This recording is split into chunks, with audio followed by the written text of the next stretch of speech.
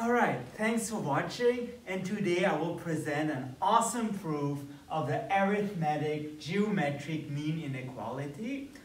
But before I do that, I would really like to thank Alex Zorba for this proof, because he's the one who provided me with this proof. And it's very neat. You'll see all it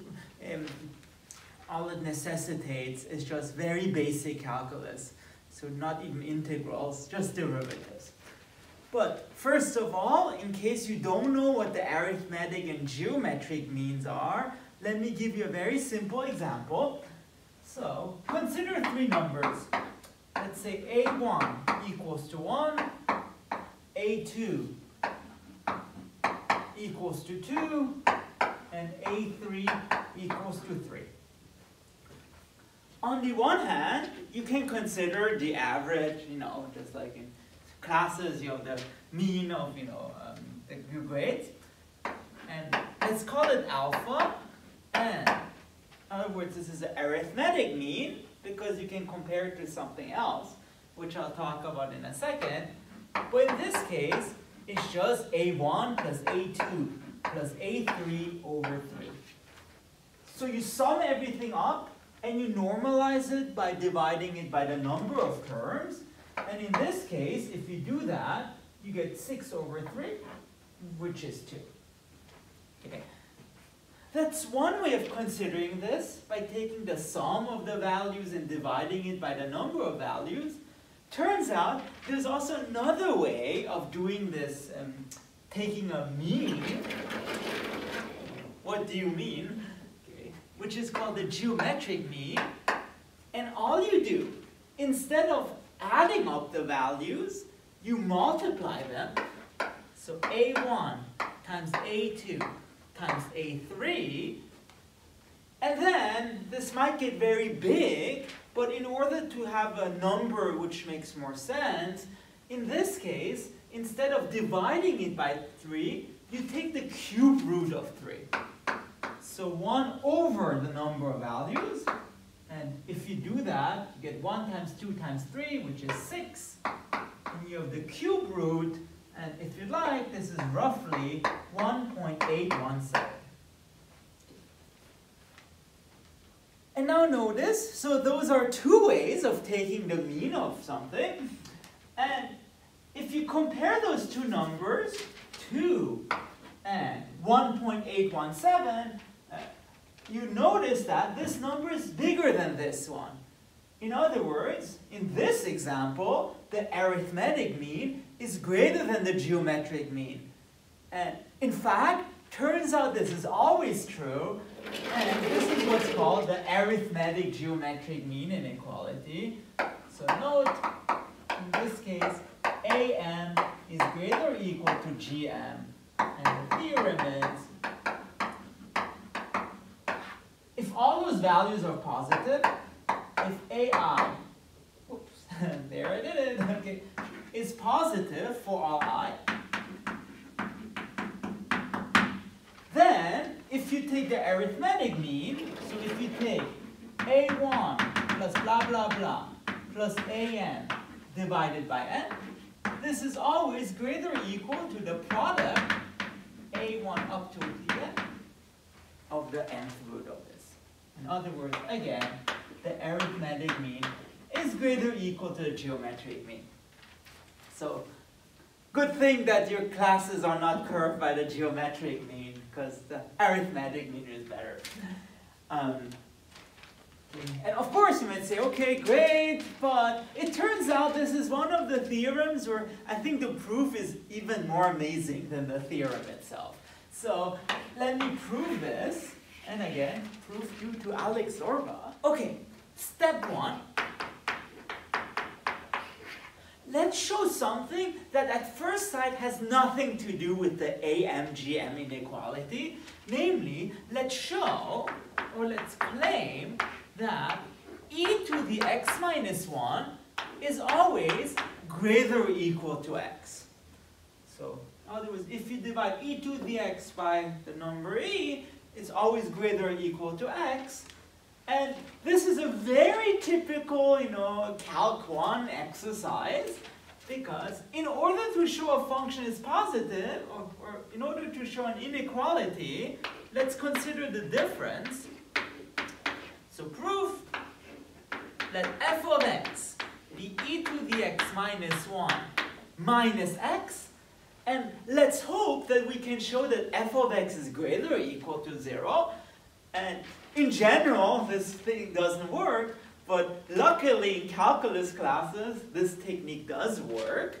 So, first of all, let's calculate the derivative and figure out where the derivative is 0. Because the idea is you want to use some critical point argument and maybe show that the minimum of f is 0. So, let's calculate f prime of x. Well, derivative of e to the x minus 1 is still e to the x minus 1. And then the derivative of x equals to 1. And let's now figure out when this is 0. So f prime of x equals to 0 if and only if e to the x minus 1 equals to 1. Well, remember, 1 is e to the 0. And so e to the something equals to e to the something if and only if those two things are equal. So x minus 1 equals to 0 if and only if x equals to 1. So if we want to draw this on a table, we get if x goes to minus infinity, 1 and infinity, then f prime at 1 it's 0, and also almost analog, in an equivalent way, okay, it's easier to pronounce, you can show that on this interval, minus infinity to 1, the derivative is negative, and on this interval, the derivative is positive. What does that tell us about our function?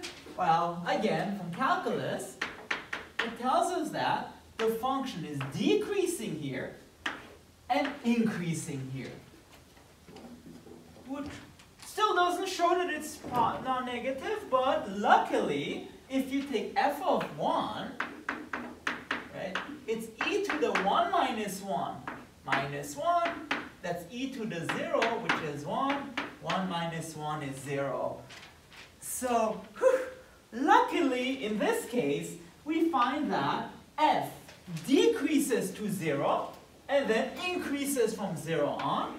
So f looks something like that. At 1 it's 0, and then everywhere else it's decreasing and then increasing. So, in fact, f of x is greater or equal to 0. This function is greater or equal to 0, and therefore, I hid it, but let me unhide it. We get e to the x minus 1 is greater or equal to x. So the calculus part of us is very satisfied. All right, second step. Remember, previously in Payam Battlestar Galactica, we've shown that e to the x minus 1 is greater or equal to x. But now, how can we use this? Well, of course, we want to figure out, plug in the terms of our arithmetic-geometric mean inequality. But just one little intuition, the nice thing is e to the x, it converts sums into products. And that's why we chose e to the x, because somehow it gives us the connection between products, so, or in between sums, so arithmetic stuff, and products, geometric stuff. So this motivates us to say, let x equals to ai over alpha for each i. Where I would like to remind you that alpha is just the arithmetic mean, a1 plus dot dot dot plus an over n. So, what do we get here? We have that, first of all, e to the alpha 1, a1 over alpha minus 1 is greater or equal to a1 over alpha. That's just by plugging in x equals to a1 over alpha. Now, let's do the same spiel and do with a2. a2 over alpha minus 1 is greater or equal to a2 over alpha. And then you can do the same thing and you get that e to the, let me squat a bit again, e to the an over alpha minus 1 is greater or equal to an over alpha. Great. Okay. And by the way, you know, just a little thing, when do we have an equality here? It's precisely when this thing is equal to that, and it's precisely, remember, this function is 0 if and only if x equals to 1. And that's the case if and only if this thing equals to that. So note, equality when, if you want, a1 over alpha equals to 1. And I'll talk about that in a second. But what do we have? We have a bunch of inequalities, and then the next thing to do, because ideally we would like to have a product of things, is simply to multiply those things out. So you do this times this times this is greater or equal to this times this times this times this. And then if you do all this thing, you have e to the alpha 1 minus 1 over, e to the a1 over alpha minus 1 times e to the a2 over alpha minus 1 dot dot dot e to the an over alpha minus 1 is greater or equal to the product of all this junk, greater or equal to a1 over alpha, a2 over alpha, dot dot dot an over alpha. And by the way, this is where we use the fact that all the AIs are positive, so we didn't multiply a positive number with a negative number, which would destroy our inequality. And second remark, now we have a product of everything, and remember e to the something converts products into sums. And again, we have this connection now between arithmetic means and geometric means.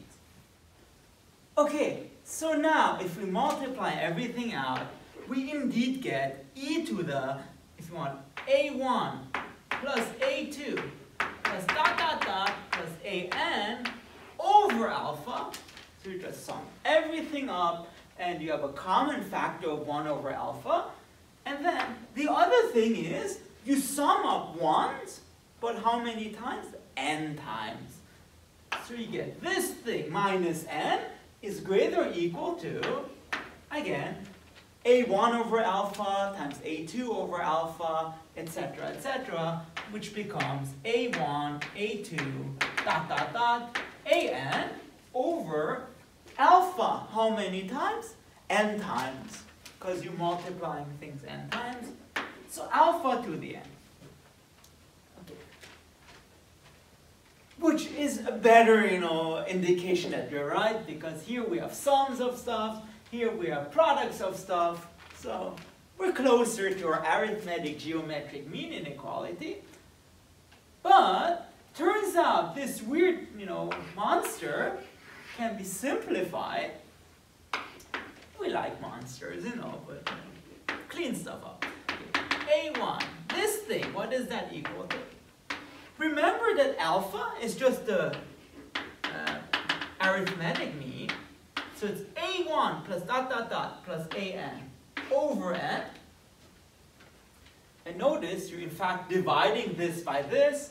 So bang, bang, this cancels out. And in the end, this, again, a weird monster, equals to n. Which is even better because this thing just equals to n, and it in fact cancels out with this. So we have another, explosion. And in the end, what you have is e to the 0 is greater or equal to a1 dot dot dot an over alpha n. e to the 0 is 1. Cross multiply, you get alpha n is greater than or equal to the product of an's. And then, lastly, all you want to do is take the nth root, and again, everything is positive, so no worries about weird inequalities.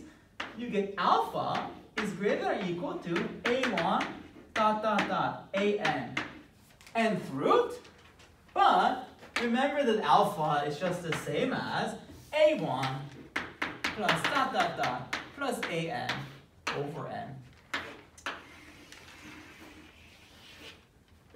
So, lo and behold, we do get in the end our arithmetic geometric mean inequality, and then we're done and we can go home happy. But just one little remark. So I erased something that was actually useful. When is this an equality? Remember, at some point, like 10 minutes ago, I wrote that at some point we have an equality if and only if a1, I guess a1 over alpha equals to 1. But of course this is also true for a2 up to an, because we've been using the same inequality.